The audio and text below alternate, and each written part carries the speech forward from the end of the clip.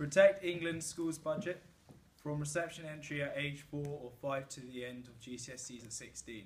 In cash terms, although funding per pupil will not keep pace with inflation. Preschool and post-16 education not ring-fenced. Convert up to 3,500 more schools judged by Ofsted to require improvement into academies. War on illiteracy and illiteracy.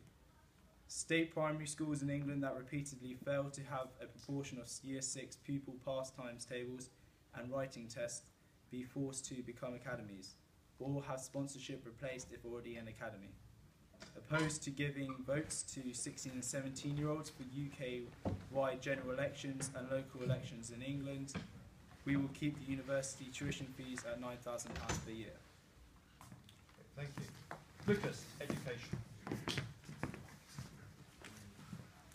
Increase the overall education budget in England, including schools, nurseries, Sure Start and provision for 16 to 18-year-olds, by at least the rate of inflation, although per pupil funding is not specifically protected, meaning some of the increase will be eaten up by the rising pupil numbers. Parents of primary school children would be guaranteed childcare from 8 AM to 6 PM. The amount of free childcare for 3 to 4-year-olds would be increased from 15 to 25 hours a week. Compulsory section relationship education in all schools. Refused to grant business rate relief to independent schools unless they can show a meaningful impact on state schools through a new school partnership standard. For example, by lending teaching or assisting staff in university admissions procedures. Committed to extending the franchise to 16 and 17-year-olds in elections across the UK. Double the number of Sure Start childcare places to more than 118,000. Tighten up the rules on primary school class sizes to ensure that they do not exceed more than 30 pupils. We also would like to reduce university tuition fees to £6,000 a year. You go.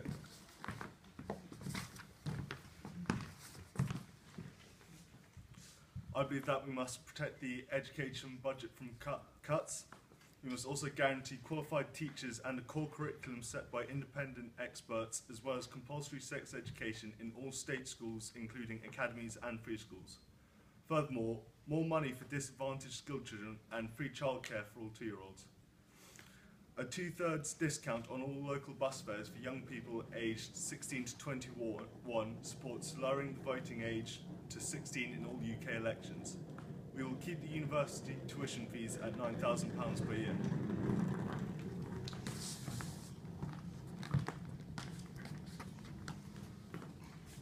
We want more grammar schools. We want to scrap sex education for children aged under 7. We want to scrap tuition fees for students from poorer backgrounds who take degree courses in the sciences, technology, maths or education.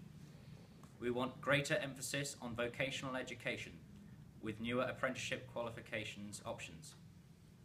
We believe school governing boards must be made up of at least 30% of parents of the children at the school, and we believe that universities should charge the same amount for EU as non-EU students.